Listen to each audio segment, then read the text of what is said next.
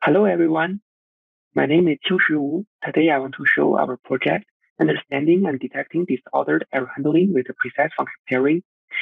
And I finished this project with Aditya, Navid, Stephen, and Kangjie.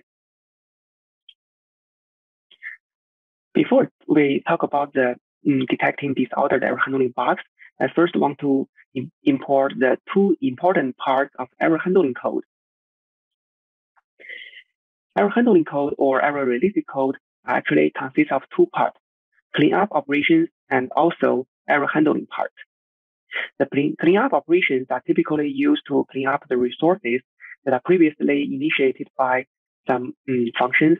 For example, the most commonly used cleanup operations including the allocation functions or refcount decrease functions, or also like the unregistered functions in this code example. And the second part of error-related code is the error handling part.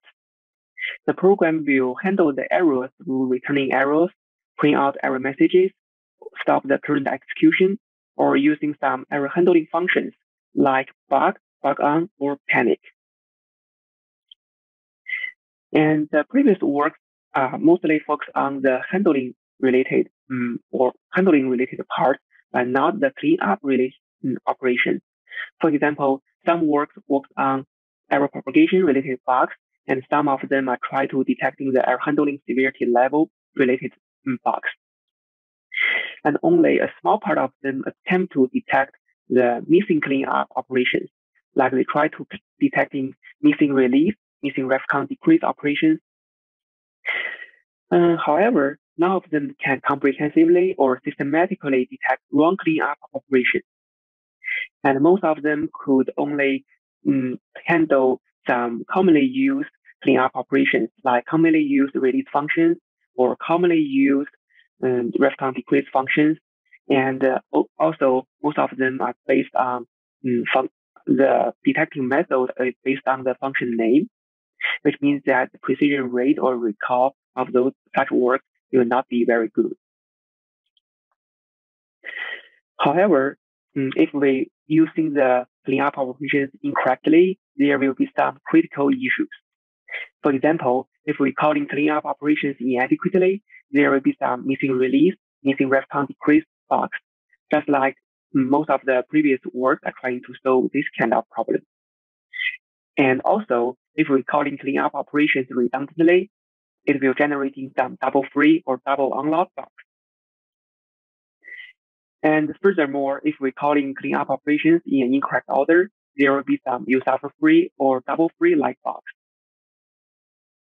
And in this project, we refer such bugs that caused by incorrect cleanup operations as disordered error handling bugs. And the goal of this project is to systematically study and detect disordered error handling bugs. And before we're talking about detecting disordered error handling bugs, the first question could be like, how can we clean up correctly? In this project, we want to argue that clean up correctly means correctly use function pairs. And here we have introduced the idea of function pair. And the function pair consists of two functions. The first is the leader function, and second is the follower function. And the leader function will initiate operation against some resources. And the follower function actually used to recover or clean up the resources that are initiated by the leader function. So most of the follower functions are typically used as cleanup operations. Therefore, we can argue that correctly use function pairs means we can correctly clean up. Here is a simple toy example to show the function pair. And here we want to show the function pair is the temporal-rule and the key-free. Temporal-rule is a mostly commonly used allocation functions in the Linux kernel, which is used to allocate some memory. And key-free can also be used to release the allocated memory that allocated by temporal-rule. So in this function pairs, we call temporal-rule as a leader function and key-free as a follower function. And the follower function typically perform cleanup operations, just like the key-free in this example. So the most important step of identifying disordered error handling bugs is correctly pairing functions. So our questions could be changed to how to collect function pairs correctly and comprehensively. And I'd first like to introduce some intuitive approaches that are used by most of the previous work. The most commonly used approach is namespace approach. For example, searching the function name to check if the function name including some keywords like alloca, free, or inc, decrease. And also some works try to use the NLP-based approach, which are trying to checking the function description and try to see if those functions are allocation-related functions or free functions or refcount-related functions. Further, some works also use pattern mining-based approach to and try to pair the functions and by detecting the function pairs that have occurrence most occurrence times. However, this intuitive approach have high false positive or high false negative, and also they cannot handling customized functions well, because customized functions don't have a good function description, or their function name also may change it a lot. And in this project, we prefer to using the structure of error handling, so-called as error handling stack. For example, in this code example, there are 3 pairs of functions. The first pair is the function device register and device unregister. And the second pair is device allocation function and the device release function. And the third pair is a video register function and also the video unregister function. As we can see, the first called leader function will typically be handled at last. For example, the first called leader function in this code pieces is a device register function on line 4. However, it's handled at last on line 26. It's a device unregister function. And we have introduced the idea of error handling stack, which can represent the functions in one path. For example, here is the error handling stack, which formed by functions in line 4, line 7, and line 26. Because we can considering the execution path, like the function will first executing the function on line 4, and further it go to the function on line 7, but it needs some errors in line 7. So it will go to line 26, and the functions in line 26 will clean up the operations that perform on line 4. So we call the functions on line 4, line 7, line 26, and the also follow-on functions as a error handling stack. What if we considering 2 adjacent error handling stacks? For example, the first error handling stack is just the functions that we just introduced, and the second error handling stack is the execution for the passes like execution line 4, executing on line 7, and executing functions on line 13. However, it will meet some errors in line 13. So it will go to line 24 and further executing the functions on line 26 and also 28. If we subtract these 2 error handling stacks, we can get an error handling delta.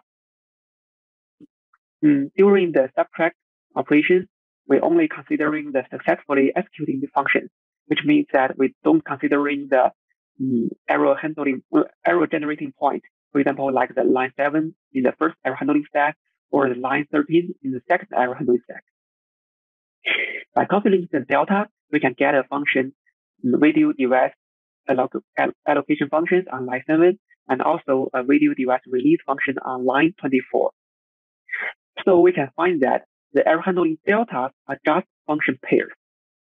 So based on this approach, we can comparing lots of adjacent error handling stacks and get a lot of error handling deltas and get a lot of function pairs.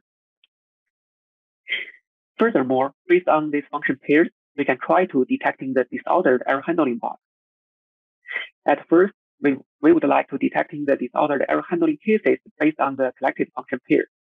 For example, during analyzing the error handling stack, if we find the error handling stack is like allocation 1, allocation 2, free 1, free 2, And also we have function pairs, local 1 and free 1 is a function pair, and local 2 and free 2 is function pair. And then we can find that there is a incorrect order usages for free 1 and free 2, because it should be like a stack-like structure. So the free 2 should be called before the free 1. So we refer such cases as a disordered error handling case.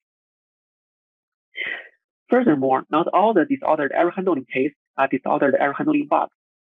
And to detecting the disordered error handling bugs, we will further eliminating the harmless cases. For example, we will eliminating the harmless cases by dependency reasoning. Also, we will eliminating the infeasible passes by checking the infeasible constraints. And for the evaluation, and our tools have analyzed 3 mostly commonly used system-level programs and also the library. And it takes hours for our tools to pairing the functions and also detecting the disordered error handling bugs in these softwares. And our tools have identified thousands of function pairs and also hundreds of disordered error handling bugs with a pretty good precision rate and also recall rate. In conclusion, cleanup operations are commonly misused, and we propose disordered error handling bugs that are caused by improper cleanup operations. And we propose an error handling delta-based pairing mechanism to detecting the function pairs. And further, we can detecting disordered error handling bugs based on these function pairs. And this project has identified large number of function pairs and also critical disordered error handling bugs are caused by, and this disordered error handling bugs can cause double free, use buffer free, memory leak, and also other severe issues. Thank you. I think that's all my presentation today.